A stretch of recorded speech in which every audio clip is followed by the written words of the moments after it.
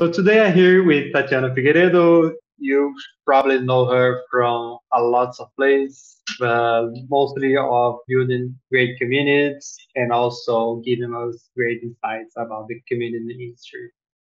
I'm Pedro Hernandez at Burb, and today we're gonna just quickly chat with Tatiana about how she's using Burb, what are the main features, and how she's like scaling up community management tasks and also fostering engagement in their community. So yeah, Tatiana, tell us a little bit about yourself and your community. Thanks for having me.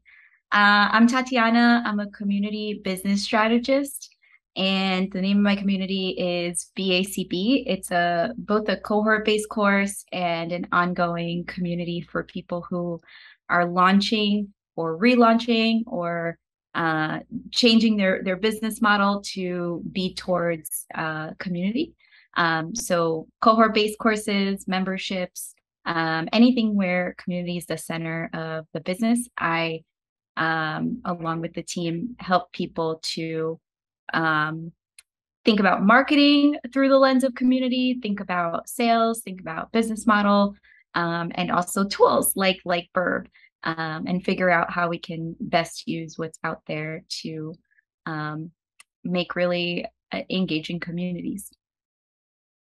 Thanks for that. And if you're seeing this and you still don't know build a community business, I will leave the link here below. Do check it. I'm sure it can help you in many ways. But yeah, Tatiana, take us back to the first day that you choose Burb as a possible solution for the issues that you're having. What were then, and why did you think that Burb could have helped you solve that? Yeah, I think a problem that I have had, and a problem that a lot of people who I talk to have when they're building community, is that they're at this point, you still need a ton of different tools in order to make an experience seamless for your member. So in order to make the experience seamless for your member, there are like a bunch of things that you have to do in the background to make sure things are automated, to make sure that they're getting the right emails at the right time and the right messages in the community platform.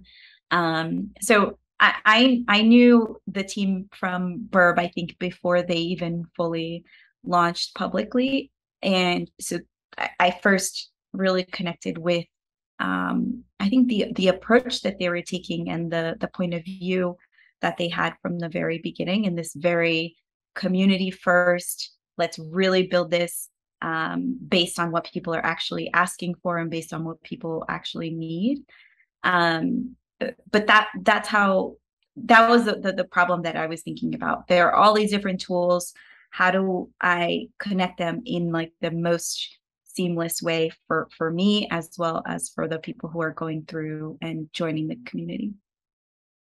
Also, we just want to thank Tatiana again because she was one of our first members in using our users, and she helped us build the product to as it is right now.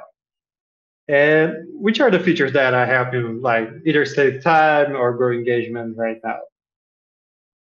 I really like the being able to send messages to members.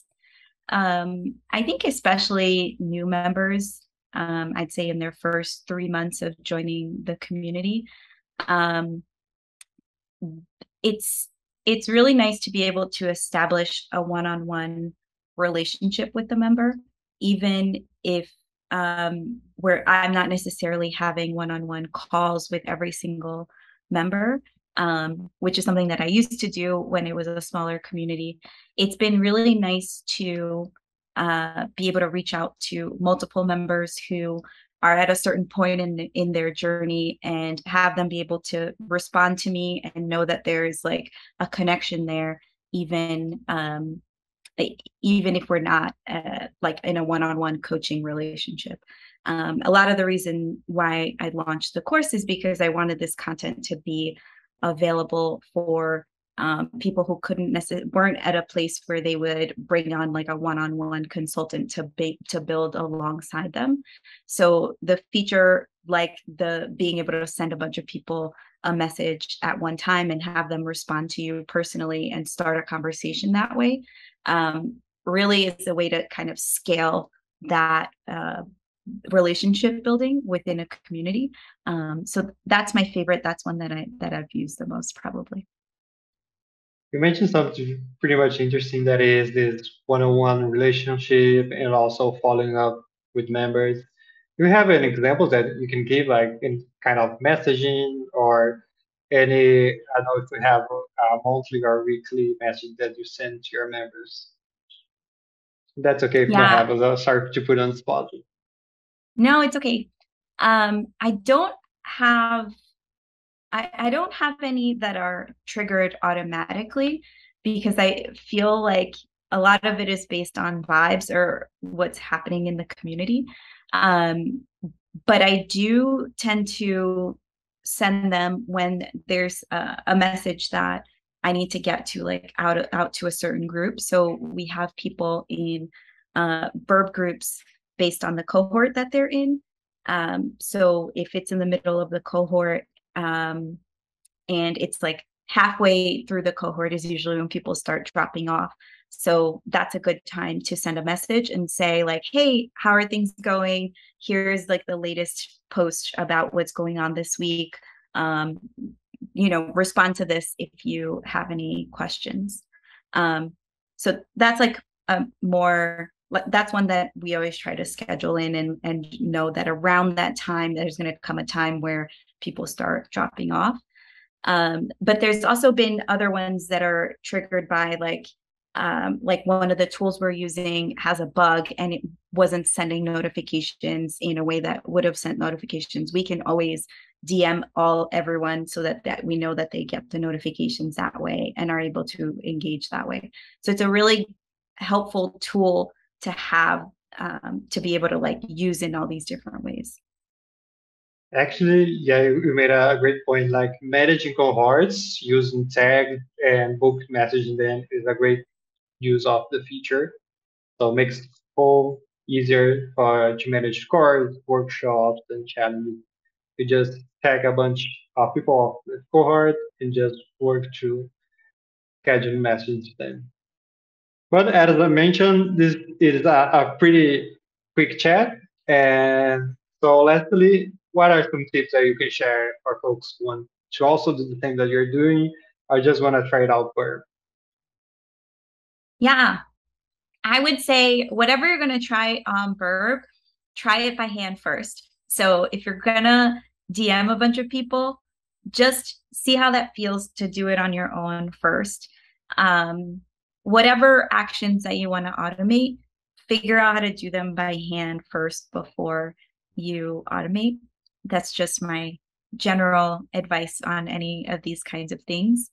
Um, and yeah, I think Burb does a really good job at keeping that human touch, even though a lot of it is automated and a lot of it can be triggered by different actions or non-actions that your members are taking.